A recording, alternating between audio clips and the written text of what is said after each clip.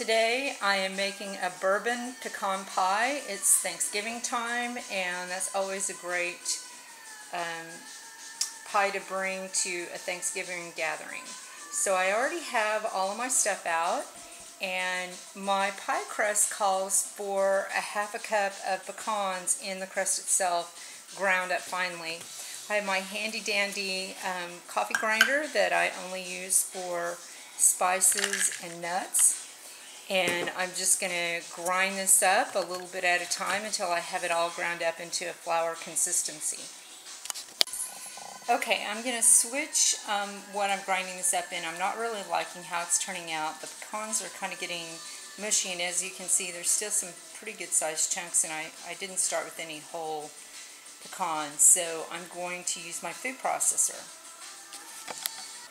Okay, one of the reasons why I keep an unused paintbrush is to really thoroughly clean my coffee grinder after I've ground something and make sure I get all of the previous food that I can out. Okay, that was a much smoother operation. I got my flour much quicker, much less mess. It's still a little sticky, but that's going to be fine because it's going into a dough and the dough needs to be sticky. The recipe calls for 2/3 of it to be flour, and I have my organic wheat flour, and then 1/3 of it, which ends up being a half a cup, to be my ground pecans. So I'm going to add in my ground pecan.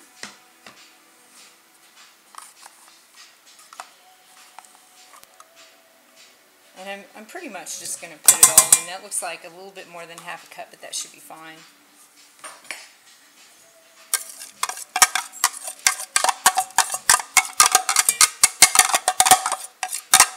Now I went through my ground pecan after I ground it, and I just made sure that I didn't have any large chunks in it because that will interfere with the pie crust. It calls for a teaspoon of salt, and as always I'm going to use my pink salt to have maximum nutritional value. It calls for a couple of tablespoons of sugar. Whenever possible, I like to use my coconut sugar. Coconut sugar will work really well in this recipe, so I'm just going to use my coconut sugar.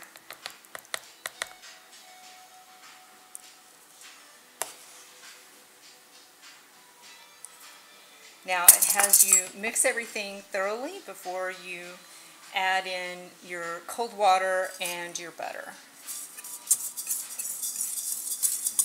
And I like to use a whisk. I found that a whisk works really well with your dry goods. It mixes everything without making a big mess.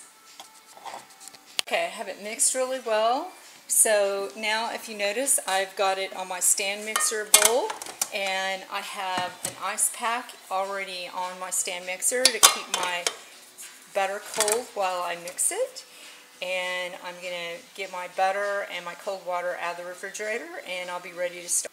Okay, I had my butter. I'd cut it up into smaller chunks, and I had it in the refrigerator so it'd be nice and cold. And so first I put my butter into my flour, and I make sure that I have my setting on the lowest possible, otherwise I'll just create a big poof of flour, and then I'm going to mix it. Okay, maybe I can turn it up a little bit.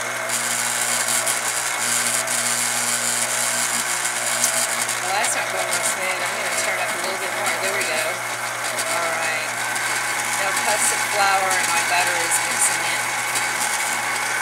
I've turned up my mixer because my butter is mixed in enough that I'm not getting big poofs of flour, and it's almost time to add in some water.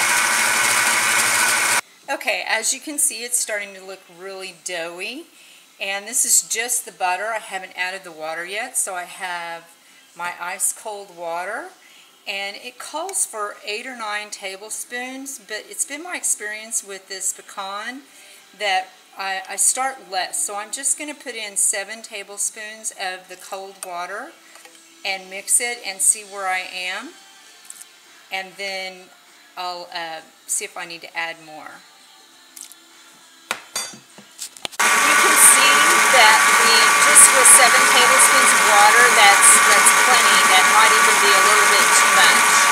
Okay, next I'm going to take the dough and I'm going to put it in a plastic wrap, and then I'm going to refrigerate it for at least half an hour and just let it settle and get nice and cold for a half an hour in the refrigerator inside some plastic wrap.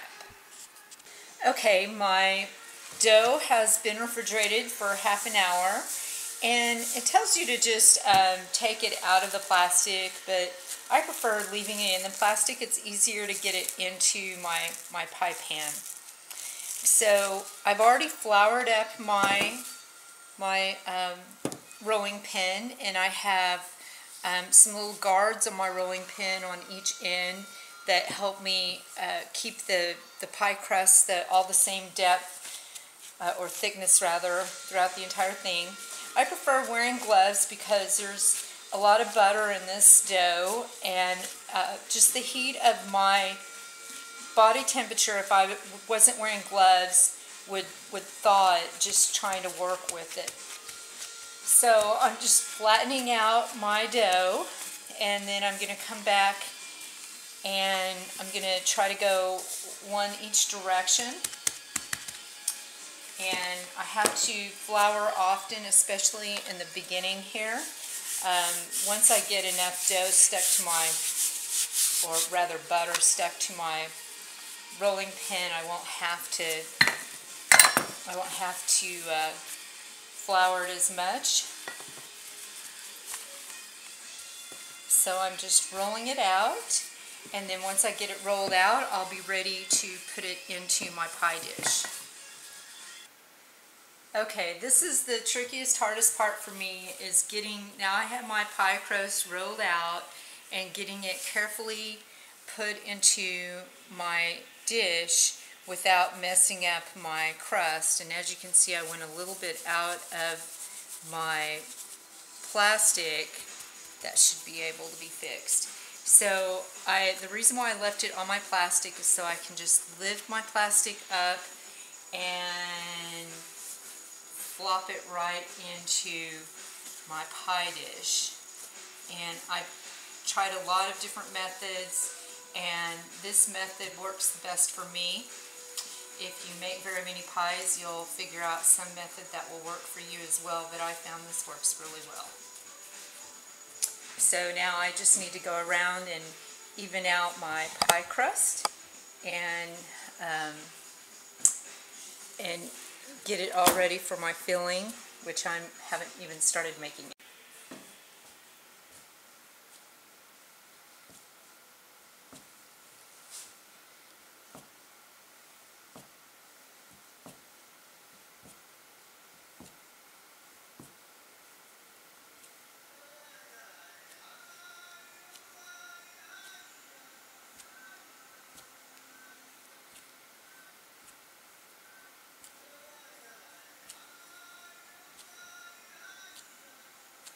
So it looks like I have enough dough left over to maybe make another small individual pie. For now, I'm just going to put this dough in the refrigerator. If it looks like I have enough filling, I'll come back and I'll do a small individual pie. So one thing I like to do in the bottom of my pies is just put a little stamp that says "Made with Love." It just bakes in. Nobody really knows it's there but me. But you know, they've done tests that show that just by putting the word love on a glass of water, it affects how the water acts within our body. So I just put a little "Made with Love." It looks like my W wanted to do its own thing. Okay, there we go. And then my next step before I blind bake it is I'm going to go and I'm going to just put some pecans along the bottom of the pie. And then I'm going to blind bake it for about 7 minutes or so, just long enough to make sure it's not soggy when I finish baking the whole thing. And while it's baking, I'll be making my filling. Okay, there we go, and it looks like I still have plenty of pecans for the top of my pie too. This is going to be a very pecan-y pecan pie. Something that I just learned from my brother who loves to cook is that a browned butter will add that more buttery flavor to my pecan pie, and I really prefer a pecan pie that's more on the butter side than the sweet side. So the first thing I'm going to do before I really start making the syrup is I'm going to brown my butter. Okay, it wasn't really starting to brown or anything, it was just starting to look like ghee, which I certainly don't want.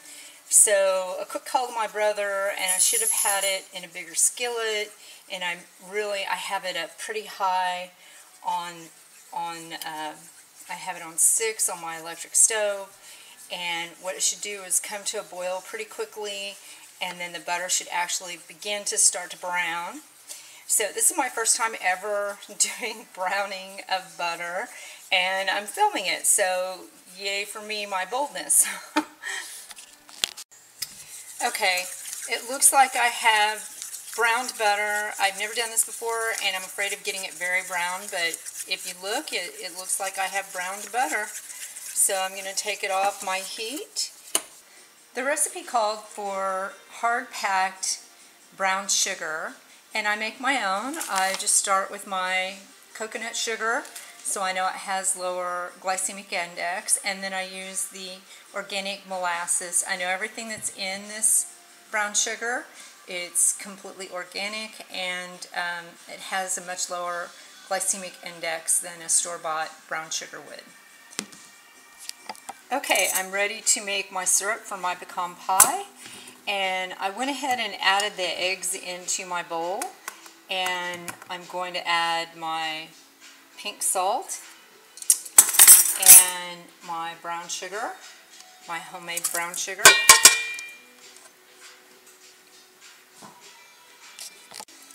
I'm adding 3 teaspoons of vanilla. Oops. Let's say that's a half. There we go. And I need to add 3/4 cup of corn syrup, which is always a mess to measure, so I'm going to wait to do that till last. It calls for 2 tablespoons of Jack Daniel's whiskey. Actually, it's 3 tablespoons. So I'm going to go ahead and add in all 3 tablespoons. I hope this little sampler bottle that I bought is enough whiskey for this recipe, because I really didn't want to buy a big bottle of whiskey just for a little recipe. Perfect, and I have exactly enough. So now I'm going to measure out my Karo syrup, which is always a lot of fun. Okay, here we go. This bottle of corn syrup was adult-proof. Getting it open, it was something else. Alright, and add my corn syrup, and then put in my paddle and mix it up. I'm going to scrape as much of this out as I can and get it into my container.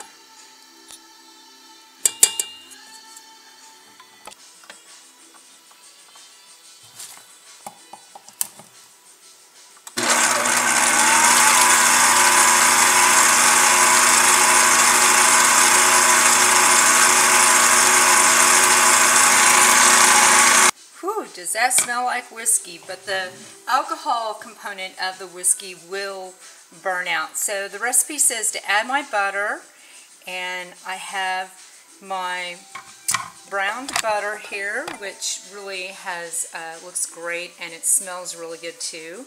And I'm going to add it in, and then as soon as I add it, I'm going to flip on the mixer and mix it as quickly as possible.